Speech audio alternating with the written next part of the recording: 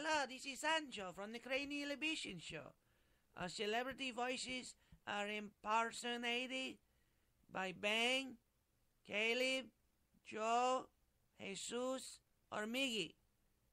Yes, we keep adding people every time.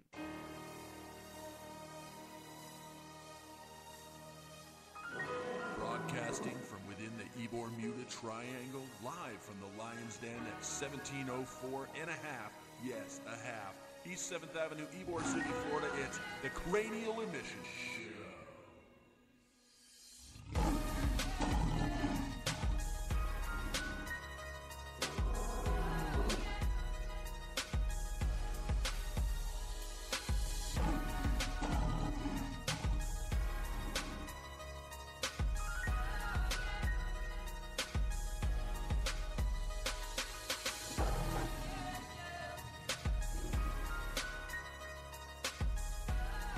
Now welcome your hosts, Ben Charles, Caleb Crispy, and Miguel Hito.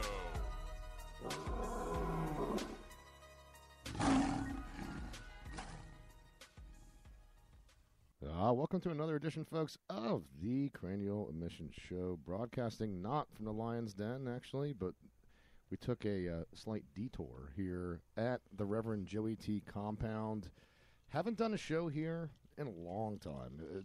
The last time we did a live show and had a radio party was, I was thinking about this, Joe, it was December 12th, 2012, the Mayan Day of the Dead. Remember we had that big party here? Yeah, it was December, 21st, right? End of the world. Was it 21st or 12th? 21st. I think you're right. It was the 21st. Yeah, it was right before right. Christmas, man. It was the end of the world party. Yeah. We thought we were all going to die, so Yeah. we figured we'd get one good last show in. Yeah, it was a great time, but it's been literally almost 3 years since we've done one here. Still waiting for people to come in for the party, but lots of booze. If you're a friend, you're listening to the show, come on up here.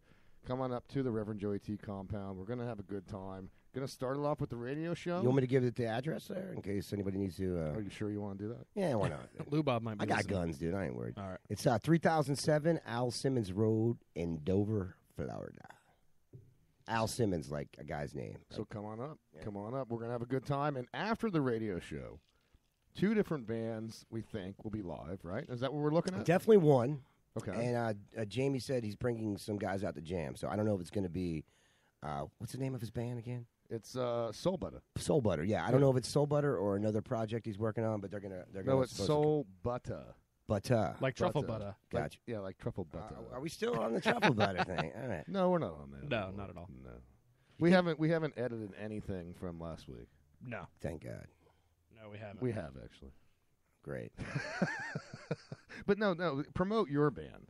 All right, we're the International Criminal Gang of Bastards, man. We're going to float out about, 8 new songs a night and play some of the old ones that people know. And I don't know, we got about a 45-minute set list we're going to do. Do you have like a lyric list? Because I don't know any of them.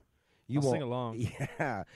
Yeah. Do we have a lyric list? Actually, I play in the band. I have no idea what most of this, other than the ones that I sing, I don't know what the lyrics are. Oh, whatever. I just try to harmonize with grunts. Oh, okay. It That works. seems to That work, works, yeah. You know, I'm getting hit by a couple mosquitoes. You guys want me to grab a little off real quick? Sure. All right, let me grab some of that. Hang go on a ahead. second. I'll be right back. Go with your best, though. All right. You know, Joey's a good host, and that's one of the reasons why we like having parties here and hanging out. Been very gracious to have us all here. So, Caleb, this is going to be fun. This is your very first live compound radio party. Caleb's never done this before. I have not. As the newest host, he hasn't experienced this.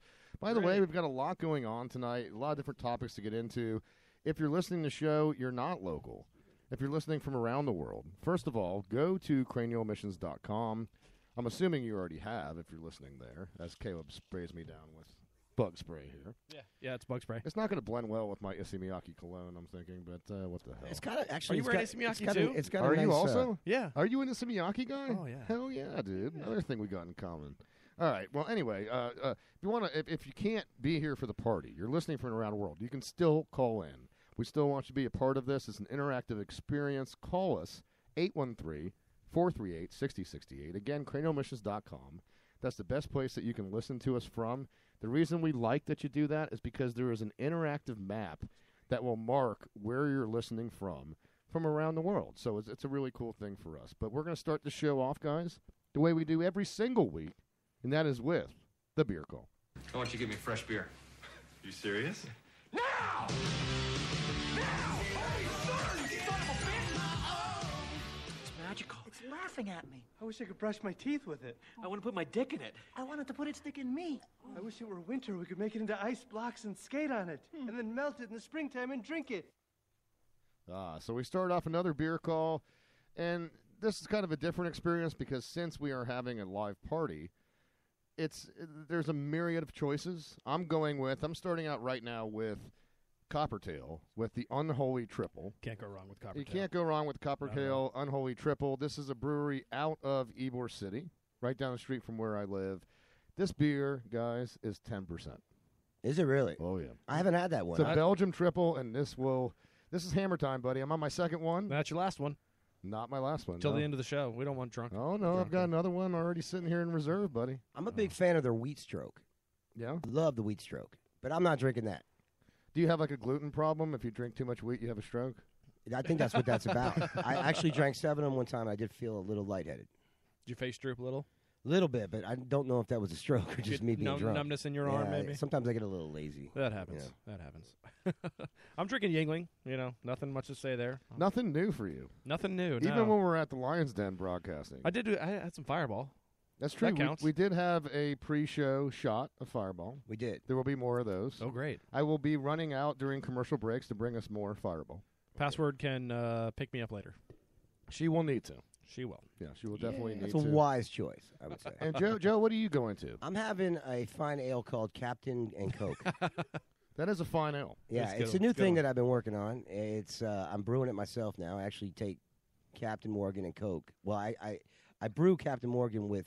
All right, I'm lying. I just put some ice in Captain Morgan. Do you put the Coke in the second? I did. Second and the first sometimes if I have to. For the fermentation process. It's delicate, and I really don't want to give away my secrets because I'm working on this for a whole new brewery I'm starting here at the compound. I'm going to build another building in the back Oh, that's what you need, another building. Yeah, I don't have enough yet. You got space. That's why we call it the compound. Have you looked at this place? There's nothing but different buildings. If you need to hire armed guards, I can come over and give you a hand. My thought was actually, because I've actually gone through this, doomsday prepping type thing. Yeah. And I thought about it because I got a lot of open area here. I can be attacked pretty easily. So there's a railroad right there, railroad track. So I think if there's ever like a, type of situation where we need to arm up and save our, like end of the world, zombie apocalypse. Yeah, I think that would be. I don't know if I'm going to be good out here. I might have to dig some trenches for that. But if there's ever just a bomb, a dirty bomb that goes off, there's not enough food going around, I'm going to steal all of the railroad ties from the track and then line my house with them. I would just steal the railroad cars. Well, they're kind of hard to. I don't have a forklift, man. Just drive the train over here. I should run some tracks. Maybe that's what I'll do. I'll just run a loop around the house. Reroute the tracks right around here and then run. That'd be pretty nice. And then all you have to do is patch between the cars, and then you got a full wall. That'd be much like Road Warrior to begin with. Yeah, like the bus in the front. Now I'm excited because I told you guys before the show. Lion's Den, where we broadcast every other week. The great Brian Lyon, who actually lives down the street here from the Reverend Joey T. compound. Oh, really? Said he's going to try to come up tonight, by the way. Very nice. Gave him the address. He actually confirmed his invitation. Cool. But remember we interviewed FPI, the female paranormal investigators, who were kind enough to give us a very nice interview with the whole family. They were great people. Yeah, the Linda Faye, her sister, their kids. Tina. Not Tina. Oh, no, okay, I'm sorry. All their kids, a family of paranormal investigators. They told us during that interview that they wanted to investigate the Lion's Den. She reached out to me this week, and I'm trying to book her at the Lion's Den after we do the show, after the bar closes, this upcoming Friday.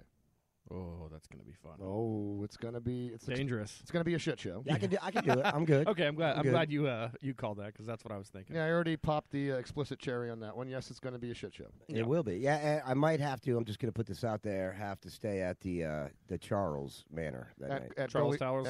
At Charles Towers. Yeah, yes. Goalie Studios, also known. Well, also known as. Yes.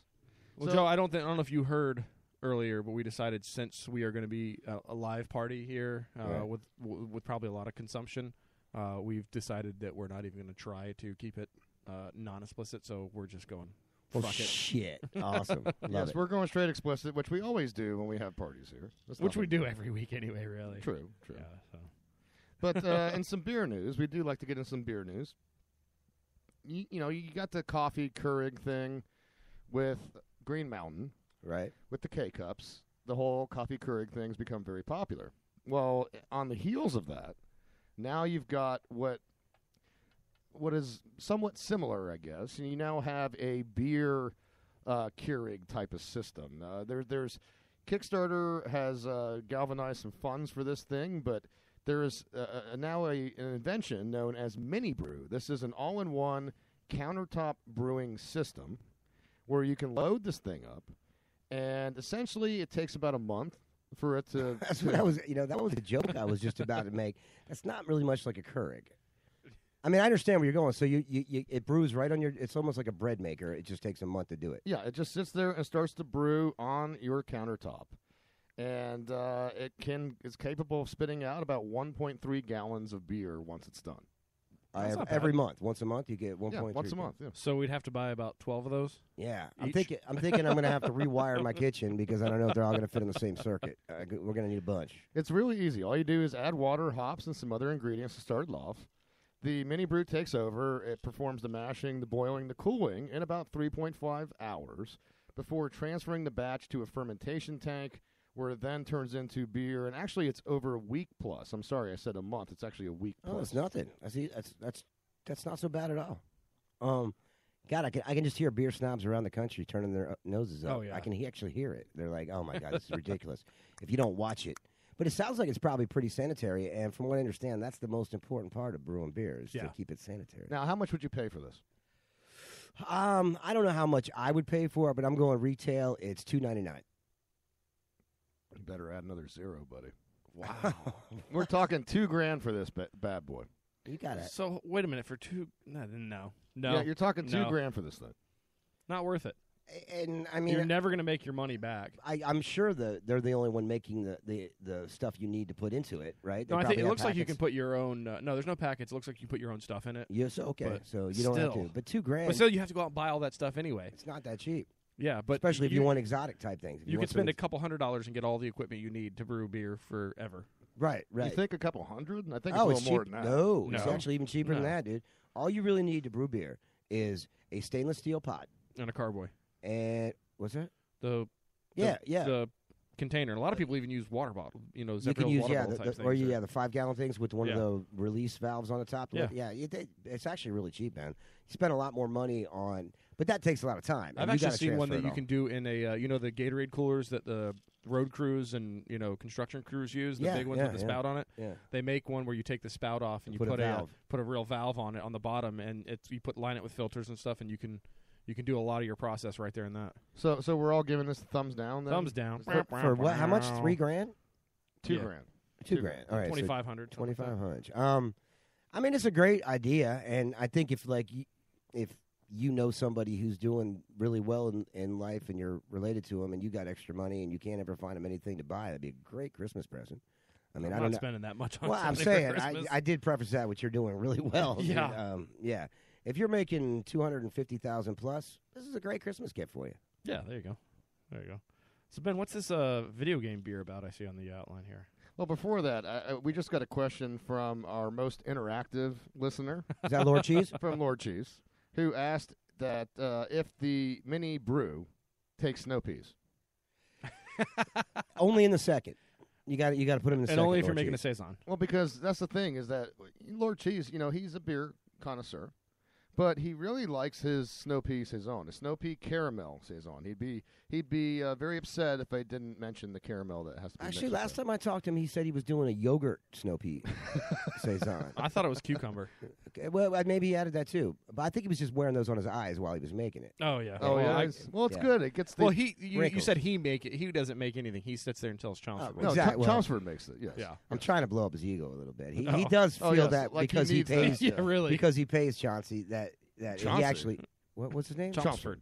I'm sorry. I didn't mean to. I always heard manservant. That's all I ever heard. But I feel like he feels like if he's paying him, he's actually doing it, right? I mean, because he's making the money that it costs. So you are, Lord Cheese, doing that yourself. Yeah, good job. Okay, so I'm sorry, you were leading into video game beer. I'm curious. Okay, well we've talked in the past about these gimmicky beers. Obviously, there's a lot of gimmicky beers in and of themselves.